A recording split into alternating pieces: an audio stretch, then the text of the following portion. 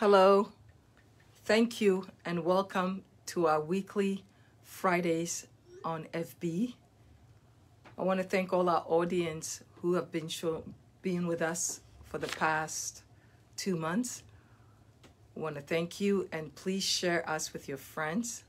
For those of us who happen to see this video and are seeing it for the first time, what we've been trying to do is showcase an aspect of MansaWear every week. And for those who are new to us, MansaWear is a custom-made and ready-to-wear clothing company. We use bold patterns and vibrant Ghanaian prints. The production and the fabrics are from Ghana. And for order to delivery, it's about 28 days. So thanks once again. And today we have an exciting show for you. We are going to show you and tell you the story of Toma beads. We use them Toma necklace, Toma bracelets. Some people know it as African beads. Some others know it as glass beads. So I'm going to flip the camera so you will be seeing the products. So what you are looking at is a glass bowl full of the Toma bracelets. Behind are Toma necklaces. So the Toma actually, and that's what we're gonna learn. We're gonna talk about its history, how it begins life, and what it's used for. So right now I'm just panning so you can see where we have the earrings.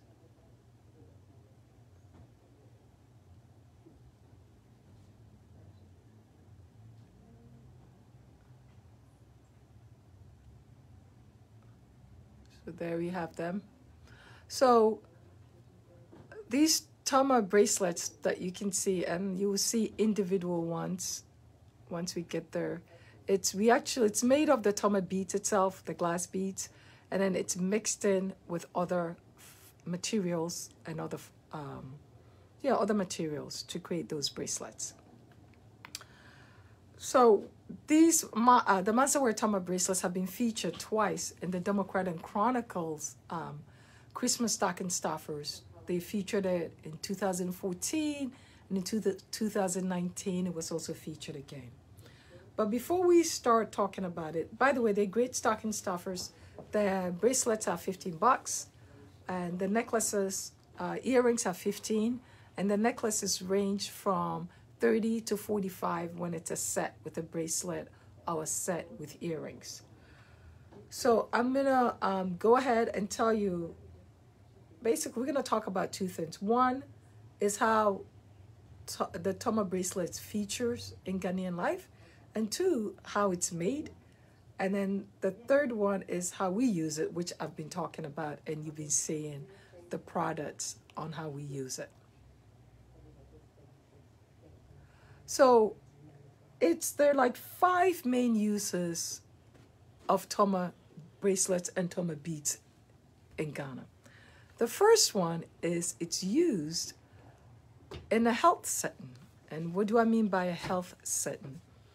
Basically, the beads come in various shapes and sizes. And as you can see, this is actually a glass bead. So this is the Toma. Here is the Toma beads. You see the different colors it comes in, the blue. Here's another one, it comes in white. And these are all the different shapes and design it's done. It also comes in a variety of sizes. As you can see, here it comes in very, very tiny. So that's one way when I talk about health. When a baby is born, before the advent of weighing scales, now babies will have a string of these beads around their waist, their wrist, and their ankles. And every week, parents would check.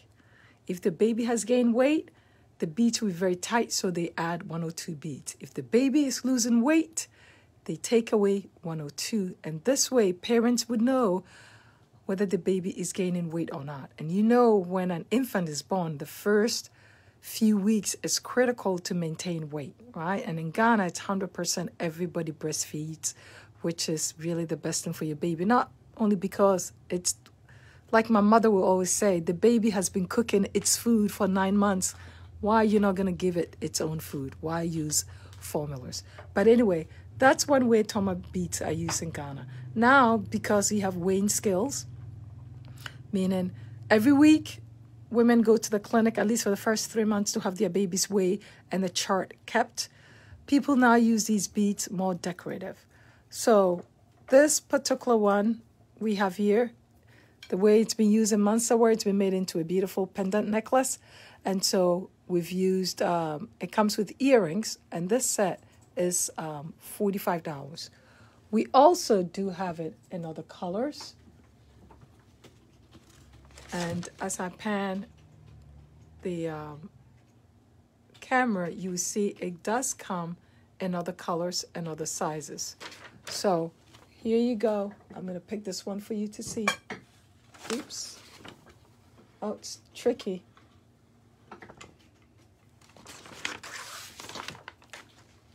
There you go. See the different sizes it comes in? And so when the beads are made, depending on this use, the bead sizes will be very tiny for weighing babies, decorative, for whatever the reason may be. So that's one way Toma bracelets are used in Ghana. Bear with me as I put things right back where they are. Oh, it's getting tricky. There we go. The next, another way we use these bracelets is ceremonial, coming of age. And at that point, some of them are pretty large. Like the diameter would be, some of them could be the size of this, and they could be round. So coming of age, what do I mean? We have them here, Sweet 16 parties, the quince, debutante balls. That's all coming of age. And so those are used, and normally teenagers with beautiful big ones, and it's still done in the western part of Ghana. It's called the krobo, coming of age. Third one is it's used as a girdle. So the traditional Ghanaian outfit is a skirt and a top, and normally before sewing machines and creating skirts, it would be more like a sarong. So you wrap it around your waist, and these Toma beads were used as a girdle. So a whole string of them, which we call waist beads, like that. And so the sizes would change depending on the preference of the owner. So they'll go and buy it. And so that's how they were used as girdle. So my grandmother, well, mostly women over the age of probably 75, 80 will still be using a girdle instead of having a skirt done, right? So that's one way the Toma beads are used. And then, of course, as a beauty accessory, right, which we do have it here. So we have, if you look back there, we have it in various shapes. Come with a bracelet. I'm going to bring this over to you. You can see right there we have in 3 different necklaces, different styles. So anyone can buy it. It's a bracelet. You can use it. We use it here on MansaWear like that. So you can see the little bracelets in it. I normally use mine. I use my bracelet and mix it with other fabrics and metals. So that's what we use. And then the last way we use it, it's as a display when someone dies. And normally it's a woman who is 70s plus. When they die, they will have all the person's Toma bracelets. It will be all string up, and it will decorate the bedpost, or where normally you will have a bed skirt, they will have all that person's beautiful Toma that they've used throughout their life as part of the decoration. And that is just amazing thing to see. So how are Toma done? Toma bracelets, how are they done? How is the bead done? Well, they start life, believe it or not, as recycled glass. So I'm going to move to my computer screen where I have a beautiful picture of how Toma starts its life. So, as you can see right here is recycled glass.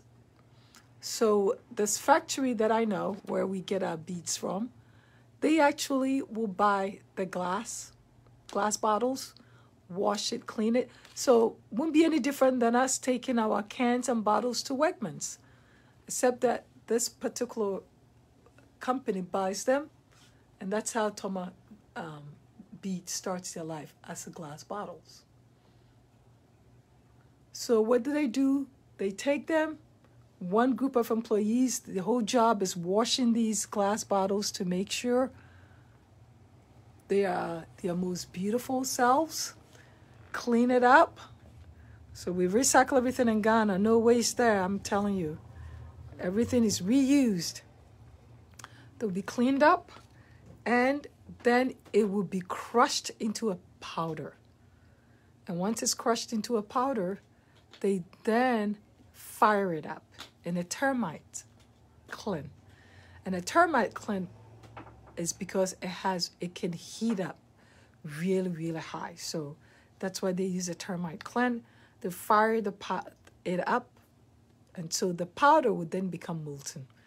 They will then put the molten powder, molten glass, really, into different shapes. So depending on what they want to get, they'll put it in different shapes. As you can see, this particular bead is shorter and thicker than this particular bead, the blue with it. Once they do that, they start putting the designs they want in it. So for whatever the reason, whatever they want to use it for, they put the designs in it. Once the designs is put in, it would then be fired up again until until it's finished and you have the sheen on it. So this is the fascinating life of Toma beads, Toma bracelets that we sell at MansaWear. And so it's done by, they call them beadsmiths. So, but what's interesting is each beadsmith painstakingly, so you can see this one has a very different shape, right? They painstakingly paint and color each bead and decorate each bead the way they want to. So you can see that. So it's hard. No one bead will be alike because it's very labor intensive, by the way. It's all done by labor. It's very labor intensive. I really hope you've enjoyed this show. We almost at the end of it. Can you believe it? I want to thank you again. And for those of us who follow us, our next event coming up is Fashion Week. It starts next week. We are doing a show on Wednesday.